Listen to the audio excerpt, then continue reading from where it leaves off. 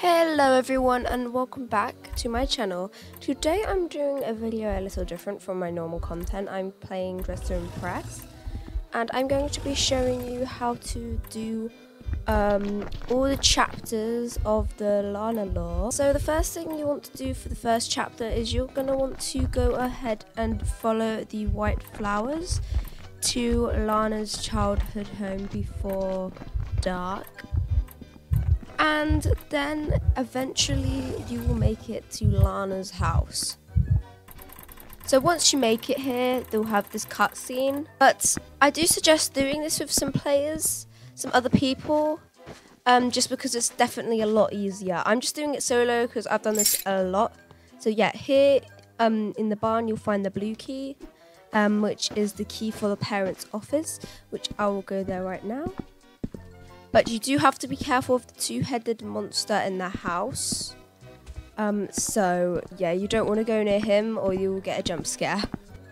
Another reason why it's very, very suggested of doing this with other people is because it can be very hard to unlock two of the doors downstairs because the monster can camp it. So, you will find the camera in the parents' office. And then you just come into Lana's room and deposit that. The pink key is right behind these boxes in Lana's room. So this pink key goes downstairs. Oh, I didn't see them there. I'm lagging. Yeah. Once you've unlocked the pink door, you can get the pallet on top of the washing machines. Be careful going out though because of the monster. And go right. Oh gosh. So then we got the pallet. Next in the parents' room there is the purple key. So you're going to want to go ahead and take that. So for where the purple key goes, you're going to want to go out of the house and then you're going to want to go around here and unlock the garage. Once you've unlocked the garage, you will go around here and collect the teddy bear. Then you're going to want to go ahead and deposit this in the suitcase as well. Grab the red key. It's in that pot right near the back door. Then you're going to want to go around here and go into this little thing. And then you're going to want to unlock the red door here. You're going to want to go in and the journal is behind this little cabinet here. Now the orange key is in the kitchen as well. So I'm going to go back round to the back and I'll get it from there just because I feel like that will be a bit easier.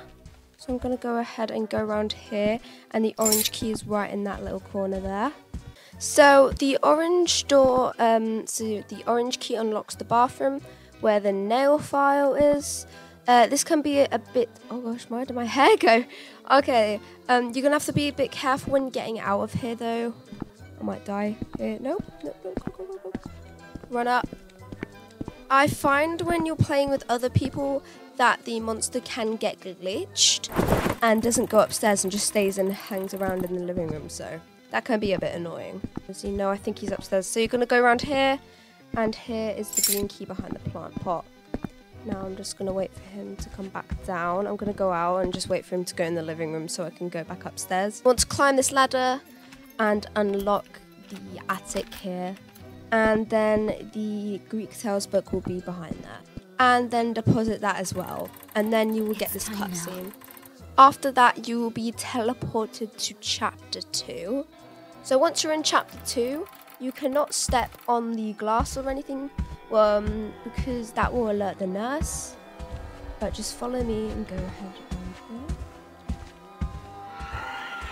here. Go into Lana's room and collect this map piece here. Also have Lana's journal. You do want to be careful of the nurse as well. You can hide in the lockers. You can run away from her as well. Eventually she will probably teleport. So go ahead and oh gosh, run. Yeah, see, she just teleported. So now I'm gonna go ahead and go up these stairs here, and I usually do the storage and then the bathrooms. So you're gonna go around here, go into storage and collect this map piece. Then after that you're going to come out here and you're going to go to the bathrooms over here, and the other map piece will be in the last stall in the bathrooms. After that, you're gonna go ahead and come out here, and you're gonna go in the recreational room, and you get this map piece behind the boxes. Then after that, you're gonna want to, oh gosh, hold on, wait for the nurse to leave. Oh Jesus, I didn't even see her. That jump scared me a bit, honestly. Right, now you're gonna want to go ahead and run down here to the cafeteria. You can do the cafeteria first as well, but I prefer doing it in the order that I just did there, though it can be a bit annoying. So after you get that piece, you're gonna want to not let the nurse get you. I might get caught in a second. You're gonna want to run away from the nurse, and you're gonna want to go around here to Nurse Julie's office. I actually kind of forgotten where it is, but just follow me, bear with me. Nope, not there, it's up here, right. Now you're gonna want to go into head Nurse Julie's office. This will give you a jump scare when you get the last piece as well, and it will alert the nurse, yep, see? Run away from there. And then literally, I just sprint to the door. And then you're gonna want to unlock the door. And it's pretty much that simple, but it can be quite hard. I've done this quite a few times, so. And then you get this cutscene, then you have to run away from Nurse Julie. You can just follow where I go.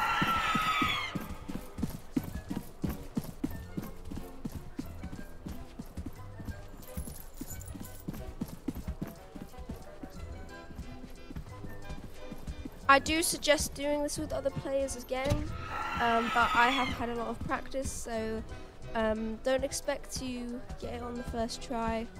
I certainly didn't, especially not solo, so yeah, it would probably just be best if you started with lots of players who know what they're doing. After you have done that, you'll be teleported to chapter 3. So after the cutscene, you'll be in this maze, and you have to follow this trail and the fireflies. This is a faint line on the ground. So yeah, if you don't see the line on the floor, because it's very faint, you can just follow where I'm going.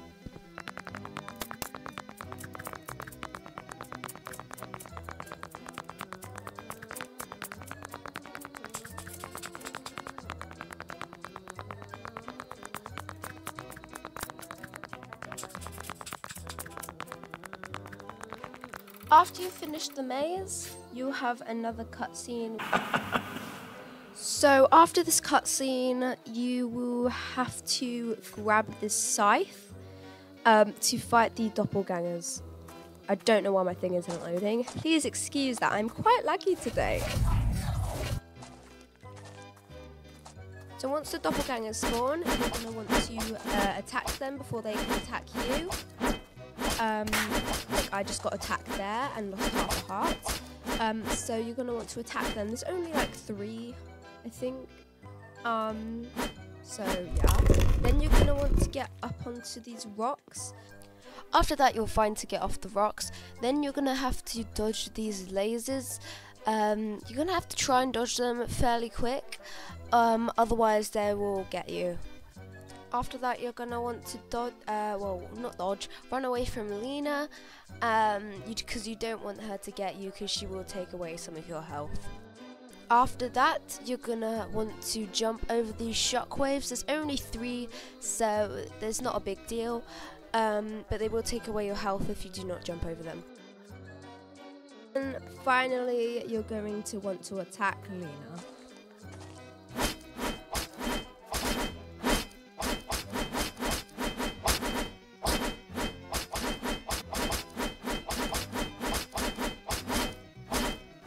So after you've done all the chapters, you must be very proud of yourself.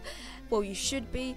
And then you're gonna go over to here and you have the items. You may have to rejoin, but you get a shield, the crow, a dress, and the thing for the men. I don't know the name of it, but yeah, you'll get all these.